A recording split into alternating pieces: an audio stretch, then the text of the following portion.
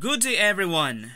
Today, you will learn on how to write polynomial functions in standard form and factored form. Let's say the given is y equals x raised to 4 minus x cubed minus 9x squared minus 11x minus 4. So you are going to write this in factored form. So you may use factoring or apply the rational root theorem. Let's try applying the rational root theorem. The constant is negative 4. So the possible rational roots are positive negative 1, positive negative 2, and positive negative 4. From that, we're going to choose 1. If the remainder is 0, that means that is one of the rational roots. Let's take negative 1. Now, take all the coefficients. 1, negative 1, negative 9, negative 11, negative 4. Then, bring down 1. 1 times negative 1 is negative 1. Write it here. Negative 1 plus negative 1 is negative 2. Negative 2 times negative 1 is 2. Negative 9 plus 2 is negative 7. Negative 7 times negative 1 is 7. Negative 11 plus 7 is negative 4. Negative 4 times negative 1 is 4. Negative 4 plus 4 is 0. That means negative 1 is one of the rational roots. Therefore, the linear factor is x plus 1. Again, negative 1 is one of the rational roots, so the linear factor of that is x plus 1. Let's continue. Since negative 4 is the constant, so still the possible rational roots are positive negative 1, positive negative 2, and positive negative 4. Let's choose negative 1 again. Now, bring down 1. 1 times negative 1 is negative 1.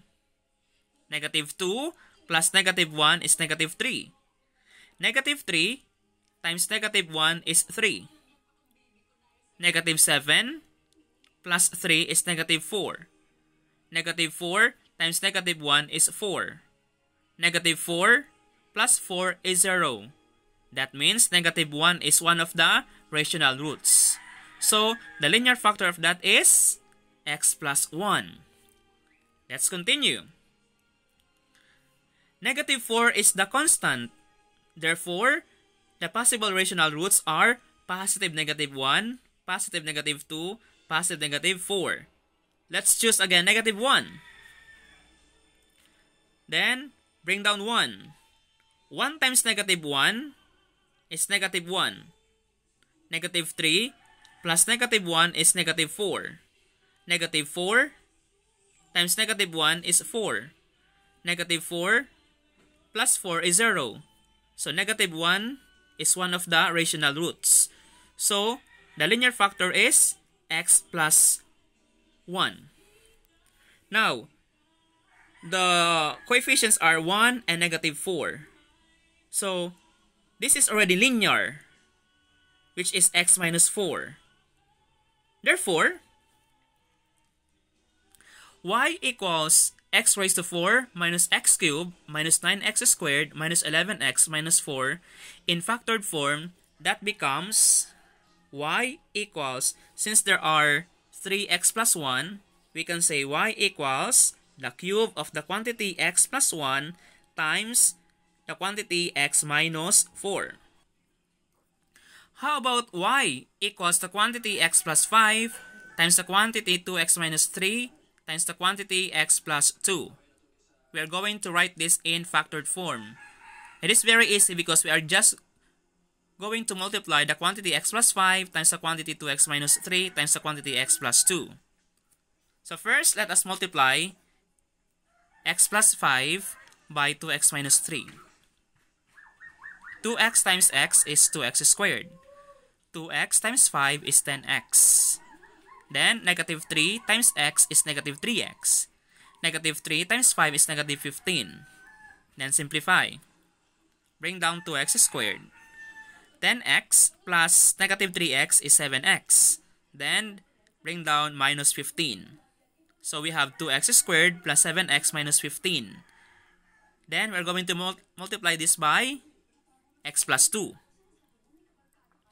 So 2x squared times x is 2x cubed. 7x times x is 7x squared. Negative 15 times x is negative 15x. Then 2x squared times 2 is 4x squared.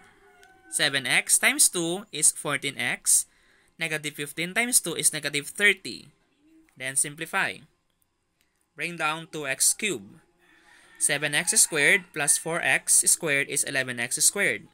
Negative 15x plus 14x is negative x. Then bring down minus 30. Therefore, y equals the quantity x plus 5 times the quantity 2x minus 3 times the quantity x plus 2 in standard form. That becomes y equals to x cubed plus 11x squared minus x minus 30.